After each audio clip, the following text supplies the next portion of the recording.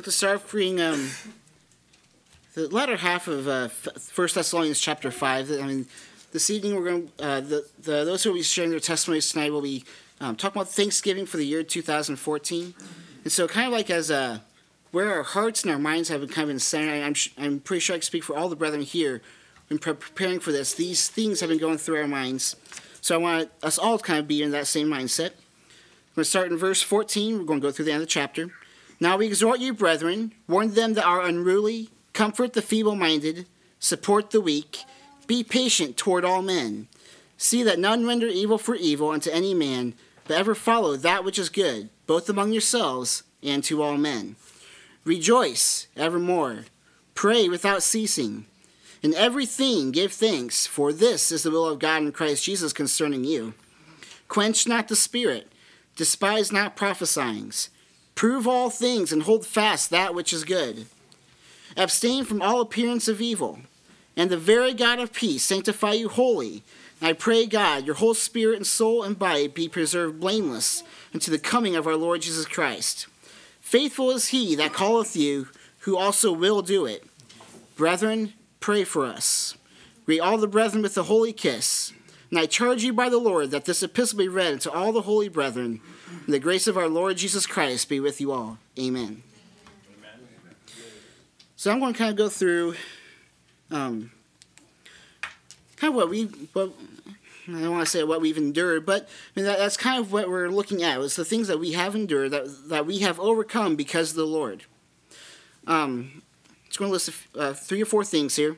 For one, occupation has kind of been a concern for many of us here over the past few years, and I do want to give thanks for Sister Roxanne. We finally were able to, she was able to get a job finally, where she enjoyed the job and where she was good at it. I'm not saying that she wasn't good or before or anything, but for the first several months that she was there, she endured a lot of strife and a lot of backbiting and a lot of grief, and it came down to one person was causing all these things, and she lived as a testimony to Christ. Every time I went in there, she was working like a good worker. She spoke of the Lord whenever she had an opportunity to, and once this person who was causing all these issues was gone, it was that time when it was like the bowl was taken off Roxanne's light, and they could say, okay, now we can see her for who she is. The additional income that she earned was able to help us get the rental home which we're currently in, which we're very thankful for. It's a nice place to have to yourselves. We're also thankful that Sister Roxanne's mother, Cindy, is able to come visit us this week. And we're thankful that she's here tonight as well. Also, I kind of want to share a little bit about my job. I work with a lot of students from Ozark Christian College, and Thursday nights I get the opportunity to close with just the OCC students. So it's an opportunity where we get to speak about the things of the Lord freely and openly. And there's this, hey, you guys can't be doing this now. You can't do this. You're going to offend someone. It's we can talk about it, and we don't have to worry about offending anyone, because these are the things that we get to talk about. We get to enjoy these times, and so I'm thankful for that, for those brothers and sisters who I've met there and who we have an opportunity to speak at length. I also want to share that I think I shared this a while ago, but back in June, the promotion that I've been working for the past 3 or 4 years, I was finally able to get, which gave us a good needed raise of income. Again, helped with getting the home. The next thing I want to talk about is little Nathaniel James. A lot of the issues Roxanne was having at work was also due to her being pregnant. And as you know, they can't legally say that because that's against the law. But we're thankful, though, that during this pregnancy, though, I do kind of see it as a mercy, though, that they did cut her hours in a way, and that it kept her safe from any excessive work, from anything that would have been too much for her body to bear. It kept her safe, and so I'm very thankful that she had a very good, safe pregnancy during that time. And we also want to give thanks again for a good, safe delivery. When he was born, he did have the cord wrapped around his body like a sash, and initially we thought that was going to be a concern for him, but it wasn't. Everything was safe with that, and there was no danger to him, and there was no danger to Roxanne during that time either. And also, one of the things that kind of thrilled my own soul in this was back in 1985. I was about a month old, and I had the opportunity. I did have the opportunity, but I was able to take place in a picture that not a lot of people get to take place in. I got to have 4 generations. It was myself, my father, Brother Given, and Brother Fred. And my mother had saved that picture, and I was very thankful that she had that still. And we recently took a picture of the 4 of us, Brother Given, my dad, Brother Michael, myself, and Nathaniel.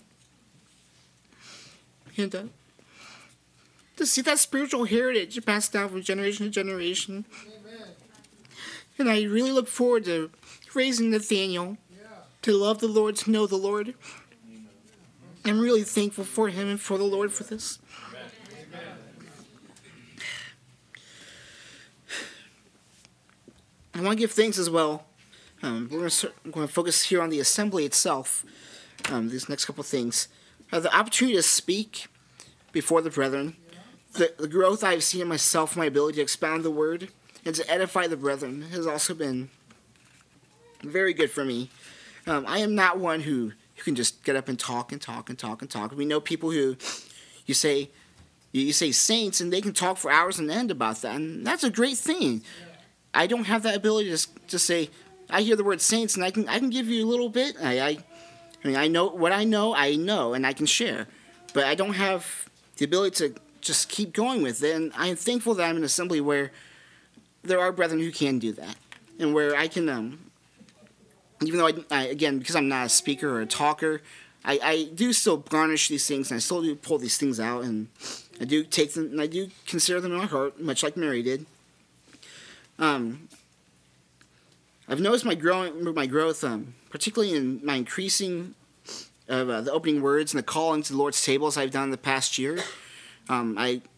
Past few weeks, I've been going back through things that I've done over the past 3 years I've been here, and it's not necessarily the length, but the depth of the things that I've seen grow, and that's been that's been a very good thing for me to see. And to see that the brethren here are edified by that as well. I mean, that's really the good indicator right there, is that the brethren are the ones who are edified by that. Also, the table in the wilderness, it was the first time I had the opportunity to speak at the table in the wilderness. Sister Roxanne and I both did a co-opening word. And I was really thankful to Brother Aaron and Sister Barb and Brother Given for letting us do that. There's another kind of indicator along that line of where we've grown. And the final thing I'd like to talk about is the assistance that we've received, especially over the past year. I mean, we've had a lot of trials and a lot of strife we've had going on.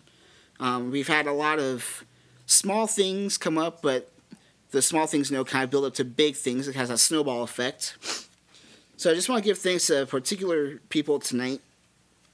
I'd like to give thanks to Brother Matt and Sister Nicole Cobb, who purchased a refrigerator for us right before the baby was born. That was very much a neat thing. We had just a little 2-cubic dorm room fridge, which, that's not going to be sufficient when you have an infant. The brethren here chipped in and purchased us a washer and dryer. And we're very thankful for that. The brethren have been providing meals over the past few weeks for us, which has been a load all for us because I'm still working full-time, and actually working a little bit more than full-time right now. And Roxanne is staying home taking care of the baby all the time now, and we're okay with that. But to come home and not have to worry about trying to find something to eat or spending another hour trying to prepare food after all that has been a mercy to us.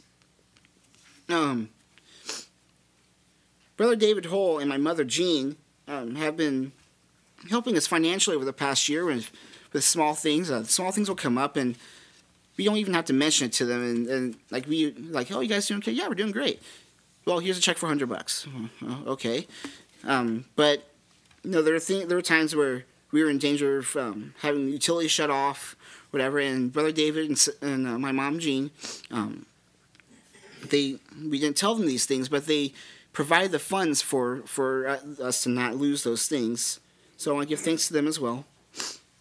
I want to give thanks to particularly Brother Michael and Sister Michelle, but of course all the brethren, for the encouragement that we have received from them in and out of the assembly.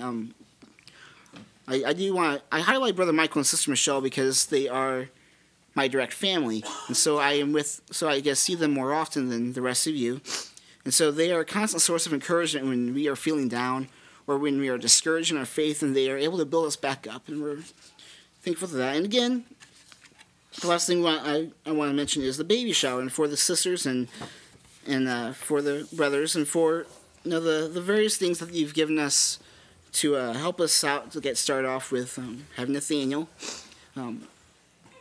These are all mercies from the Lord. These are all things that are needful. These are all things that we do not take for granted. Amen. So I do want to give thanks for all of you, and I pray that this next coming year we will continue to grow in our ability to edify one another and to encourage one another. Thank you.